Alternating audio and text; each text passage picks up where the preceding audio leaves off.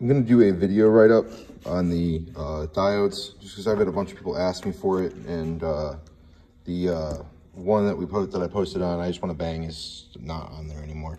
But so basically what you want to do is get 1N 4004 diodes. You can get, there's several different diodes you can use. Realistically, this is just the most common one, easiest to use. Generally leads almost about as thick as the wire you're working with. Most people solder them. I recommend soldering them. A lot of people will fold this lead over. You can see the lead here. A lot of people fold it over and actually crimp it using like 16 gauge crimps and even smaller crimps than that. And then solder it on top of that. Or there's several, like I said, there's several different ways you can do it. One thing I will say for sure is that when you do it, a lot of people go, what wire do I use? What yada, yada, yada. That's not really important. Like, wire color isn't important. What's important is the label on the actual regulator. If you can see, it actually says S on it. That is sense. The sense terminal is the important part.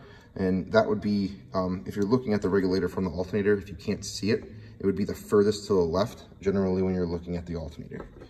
The direction of a diode does matter. It's not like a resistor. This line is actually a current stop, which basically means current doesn't flow back in that direction. So what you're trying to do is you're actually using the diode to limit input voltage into the regulator based off of current consumption and just the general loss that you get from current going through a diode in general. The usual range that you'll see on a regulator that I use is like between 0.3 and 0.4 volts cold and about like 0.2 volts hot per diode. You can strap these in series to increase it. The loss is, again, it's scalable, so it's generally like 0.2 hot per diode you use. You can use bigger diodes in line just because it's the current loss, and you can also use the resistors as well because the sense terminal does actually consume current. One thing I would recommend if you're doing this is not to use it to the battery set at that point, but to actually wire it to ignition. You would not wire it to the fuse box directly per se, but if you're using multiples of these, you really should wire it to an ignition source because the sense terminal does consume a little bit of current all the time, even when the car is off. When you use the resistors, what I've seen is the regulator current consumption actually does go up.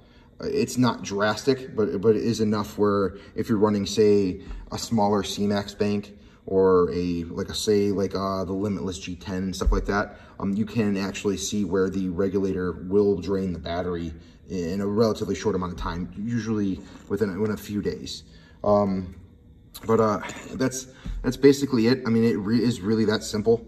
I would recommend, again, taking this, if you're using multiples of these, to a relay off of either the alternator stud or the closest inline either bus bar, fuses, etc. that you have going into it. That way, this is going to get the most accurate sense voltage.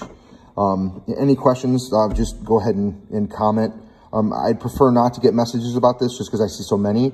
The easiest way to do it would be to comment on the actual video that I'm posting. That way I can answer the questions, and if anyone else has a similar question, they'll at least be able to see it in the comments.